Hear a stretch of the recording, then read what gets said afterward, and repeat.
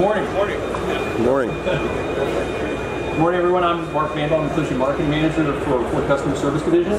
With me is Jerry Benani, who's one of our Senior Collision Engineers. So thank you for a round of applause.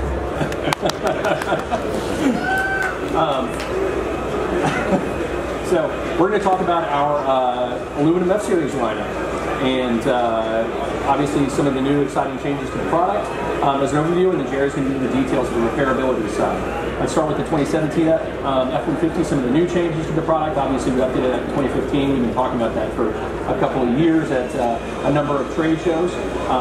And then we're going to talk a little bit about the details of the all-new 2017 Super Duty and really how that ties into collision repair. So next slide. So 2015 product overview, or the F-150 product overview, it was designed to be tougher, smarter, and more capable. And I think that's something that's consistent with anything we do, in particular with F-Series. All new high-strength steel frame, aluminum alloy body, 10 million miles of testing. Smarter, significant number of Class exclusive features, and also, as with the aluminum, we want it to be more capable, so that weight savings is poured into what it can do for you in terms of towing and horsepower. So what is exciting for the 2017 is we have a new second generation 3.5-liter EcoBoost engine with auto stop technology, adding fuel economy, and it's mated to a 10-speed automatic transmission, and that boosts the torque 50 foot-pounds, and again, just adding more towing capability overall. Next slide. So this is the foundation of the vehicle. High-strength steel, 77% more steel, more high-strength steel, 60 pounds lighter, so lighter, stiffer, but more importantly, as it relates to us today, and Jerry's going to get into the details of it, is the service frame sections have really built around repairability and make this so we can really save vehicles that otherwise may have been totaled. And not going to read too many of the details going around this slide, but you can see there isn't a piece of this that we didn't look at and try to impact the technology, whether it was adding new powertrains with a 2.7-liter EcoBoost, a 360-degree camera, active park assist, LED headlamps. Really, we're trying to put our best, newest technology into our highest volume products.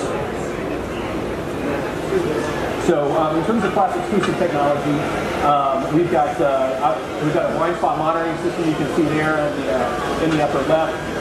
But I think from a collision repair perspective, this is important to note in terms of all the different sensors that are around this vehicle and how those sensors can be impacted within a collision, and making sure that information is used in the repair plan from getting that vehicle back and road ready.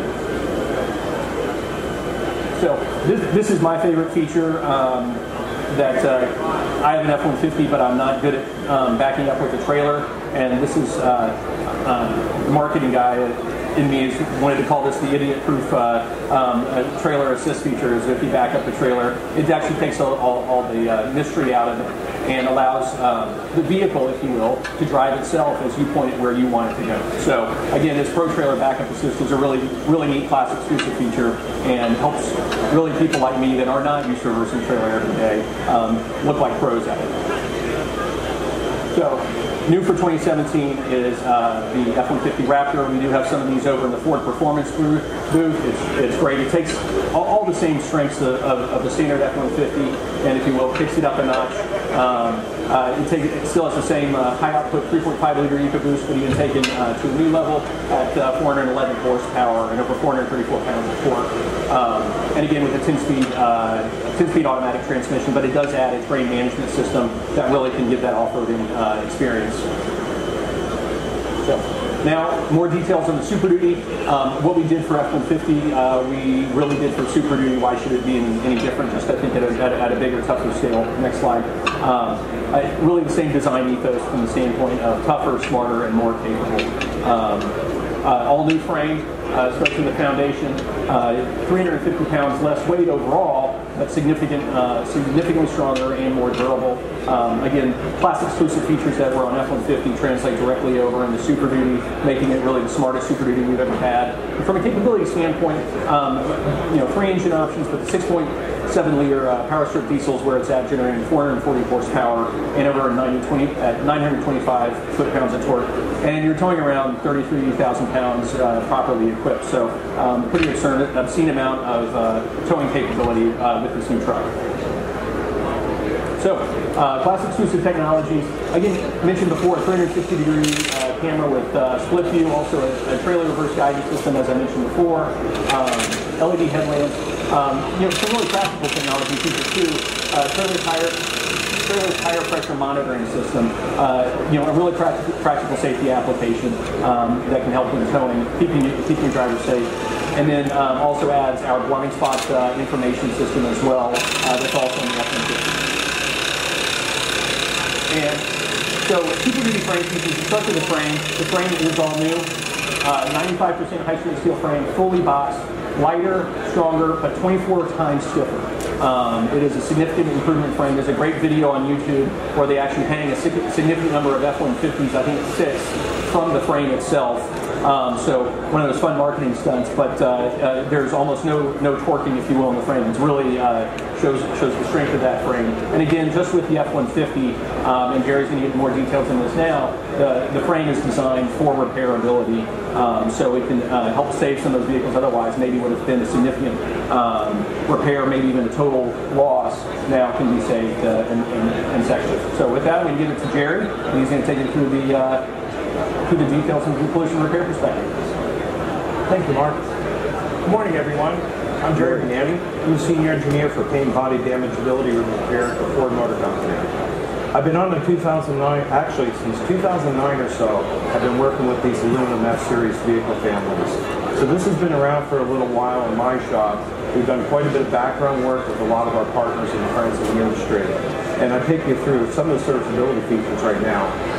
As you look at this, take a note, you have a full front frame third section available for service. We have a full rear third frame available. Also the short stub kit, which goes about 18 inches from the front bumper brackets rearward. This is one of our most popular kits. What happens, a vehicle might be sitting at a light, a larger, heavier vehicle comes across, somebody with a rig, cuts the front of the F-150 or Super Duty off, you're damaging the front frame horns. This is a front frame horn kit, very, very popular, easy to replace with your standard frame service things. Now, if you look at this, check this out. On the older truck, the number 2 cross member had the bracket for the lower control arm very, very integrated into it. Here's an example. Running down the road, hits some ice, vehicle spins, goes into a ditch hard, hits some kind of concrete abutment or a rock or whatever. The lower control arm gets shifted rearward. Many vehicles it's going to happen. But on this truck, what's kind of neat about it, we asked the engineers for a serviceable, separately replaceable bracket. Common sense, if you can replace a $400 bracket versus a several $1,000 frame section and the labor, you're saving the truck. Chances are there may not be other damage in the frame. You're doing a really good repair, far less invasive. So, all of the brackets that are available for frame service are itemized on the board and in our materials that are in the booth here today. But there's brackets that you have available now you've never had for service before. Items like the center support bearing brackets for the drive shaft. You have a customer that's really rocking a truck hard, going into snowplow duty, off-roading rough. There's a lot of things that can happen in extreme environments. We have a front 4x4 axle bracket for the differential. We have numerous other brackets like the frame, as far as the leaf springs to the frame, rear bumper brackets, etc., etc., etc. Now, similar story for the Super Duty. On the Super Duty, remember both of these are fully boxed, high-strength, low-alloy 550 frames. The weight savings is phenomenal, but the strength is phenomenal too. When you look at this front frame section kit, you note that includes the cross members and also the brackets for the frame as far as where they go to the body.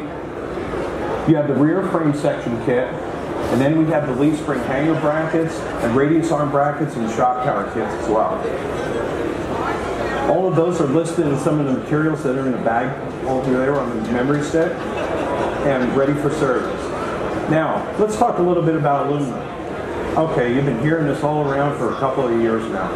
I'll go through it quickly, I won't bore you, but I'm going to tell you some of the details of the Ford program quickly.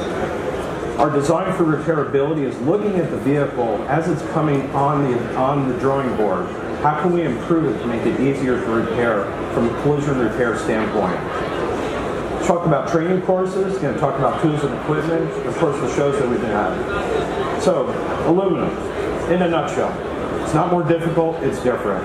Your techniques are going to change, but a lot of the philosophies remain. You're going to have a quarantine separate tool set.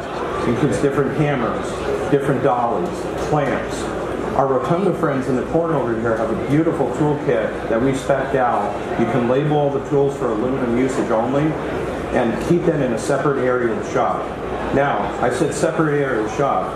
You want to have a quarantine area to work with aluminum, especially Class A. Goff's curtain walls, available through Rotunda or Carline or Chief or other vendors, allow you to take a corner of your shop and quarantine it as an aluminum repair area only. Again, good shop hygiene, keeping the steel separated from the aluminum repairs, critical to minimize cross-contamination. Welding equipment I'm going to touch on in just a minute, and we'll cover a little bit. Okay, I said I would clarify a little bit of the differences between the F-150 and the Super Duty. So, has anyone repaired a 2009 or up steel F-150 in the apron tube?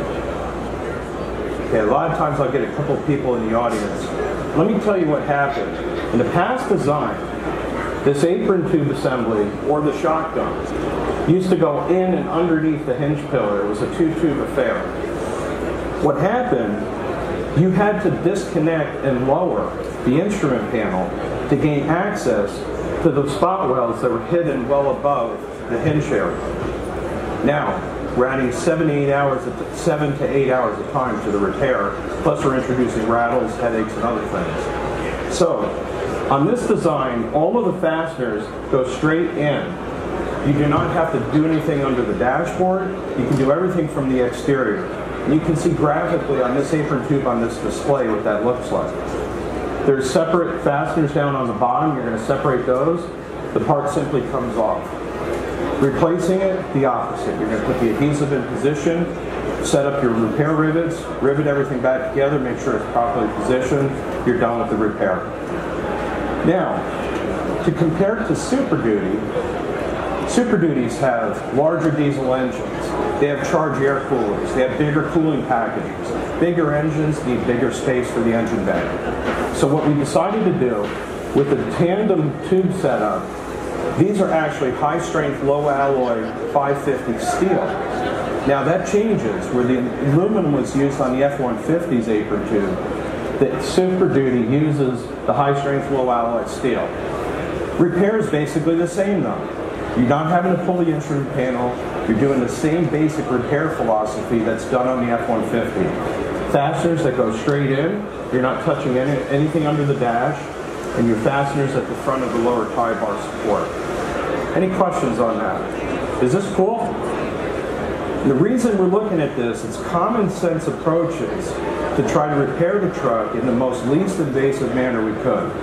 So when we looked at some of these designs, we went to the engineers and said, look, we're having a lot of trouble in the field repairing this particular area on the steel truck. How can we improve it? And some of the engineers really took it and ran with it, and these are some of the examples. Now, the next example is really cool. Imagine, if you will, you're looking at this cab. The frame has been removed for clarification. The truck is on a lift, and it took a hard hit right to the B pillar lower, between the two doors of the crew cab. So a larger vehicle hit the side of this F-150 or Super Duty. Now, the only approved repair in the past, you replaced this entire floor pan and all the attendant cross members and all the brackets and the torque boxes. Can you say invasive? That's a lot of time, that's a lot of effort. Many times you might push a truck into a total. So what we decided to do, we worked with engineering and we were able to get sectioning options. You see the red lines? You can section just this portion of the outer part of the frame, the cab cross members. That can be done on the cab cross members. You can section the inner rocker panel, this purple part, and you can also section the floor pan skin. If something gets thrown up at the floor pan of this truck, you can put in a section of the pan, not the entire floor pan. So there's a lot of really good design techniques that came in here that make servicing the truck that much easier and more dynamic. Procedures for all of these are itemized in the service instruction worksheets that you see on the board here and also loaded on the memory sticks in the bags. The bags are full. That memory stick has a lot of good information you want to take with you and keep in your system. Now, we're talking about the same truck, a B-pillar hit. How often have you done a B-pillar reinforcement at the top of it goes up and underneath the roof skin? Many, many vehicles have that design, and some of it is very necessary for rollover protection, etc. On the F-150 and the Super Duty, that stops directly at the A-pillar tube. You look at that design, that allows a technician to simply cut a window in the exterior skin, remove those fasteners and all the fasteners on the perimeter of the B-pillar reinforcement, and they can replace that without disturbing the windshield, the roof, the rear window, all the trim, headlining, etc. You don't have to touch any of that stuff.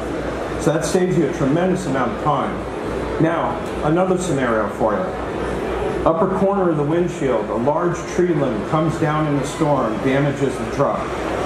Quite often, people would say, I got to replace the cab.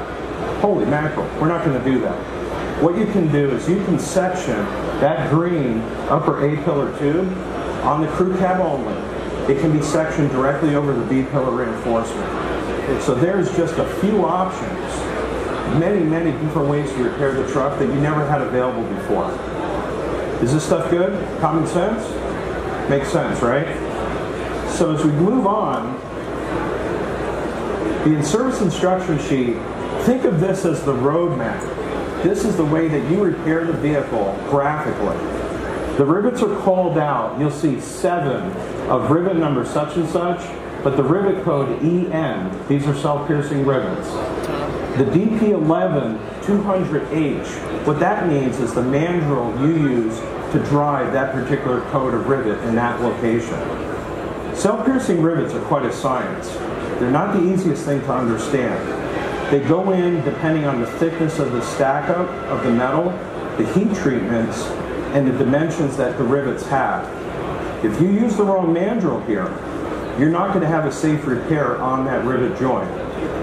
Now, when you look at the Henrob rivet gun, the Pro Stock gun, but the guns we have in back over there, the mandrel is actually etched. That number is etched into the mandrel. So as you're looking at the instruction sheet, it tells you where that rivet goes, it tells you what the rivet letter code is, but it also tells you what mandrel you drive that rivet with. Does that make sense? Simple? Once you start doing it, and it sounds a little bit much, but once you start doing it, you start becoming second nature. Kind of like at first something that's difficult at first, but then really you pick it up and you move on. So the instruction sheets are included with each and every service sheet metal part, but they're also included on iCar.com, on insurance sites, motorcraftservice.com, OEM One Stop. There's a number of different avenues that you can get these sheets. But here today, grab one of the cool bags because it's in the memory stick that's in our bags today. So that's the instruction sheets. And the iCar training course, show of hands, who's done the iCar course? Has anyone done FR06? FR06 is actually one of the hottest iCar courses in history. We've trained a vast number of technicians with it, but interestingly also, over 6,000 insurance adjusters have been through the training as well. So that's an effort that we try to make to get the insurance as well as the repair field up to speed with the truck. There's also a welding certification. Think you're a hot welder? Think you're the best? This is a certification to see how good you are. WCA 05 through iCar. Now, this is the iCar website. You can see the instruction sheets are enumerated on the tabs. Naturally, Motorcraft Service has a similar thing. Let's talk MIG welding for a minute. Numerous repairs can be done with the MIG welding. You're welding exterior skin, you're welding cab cross members. There's numerous different options that are out there. What we want you to have is a 230 volt system with pulse technology, 55-54 wire at 1.2 millimeters. You're going to run pure argon as a shielding gas. This ain't rocket science. Once you get it all set up, it's very easy to work with. We talked about the hand and power tool dedicated set. We talked about, well, I'll mention a little bit, dent extraction systems. A lot of us have these for steel, but your amperage requirements and materials requirements change for aluminum. See, any of the companies, Dent Fix, Carliner, Sabora, there's a number of different brands. Chief has one too.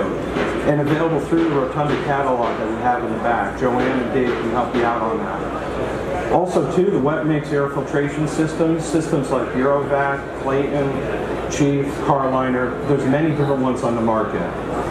We talked about the work area separation. And that basically can be polyethylene curtains set up like your Goff's curtain walls. You might use them in your wash bay, detail bays, but you're just trying to quarantine off a section of the shop. No, if you want to have a clean room, if you're going to use a clean room, build it. Ford Motor Company does not have a problem if you decide to do that. We're just not mandating it. The curtain walls are perfectly fine and more than adequate to separate the work areas. And of course, we talked about the self-piercing rivet guns briefly as well. So these are a bunch of the shows we've been at this year and other years. I've done this presentation now, I think it's 176 times. So, wow. But I'd like to thank you for your attention, and I'd like to open the floor up for questions.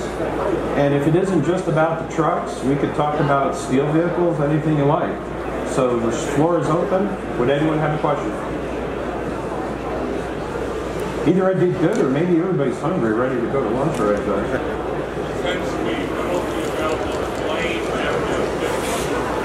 I'm sorry? 2017 model year. 2017 is what we understand.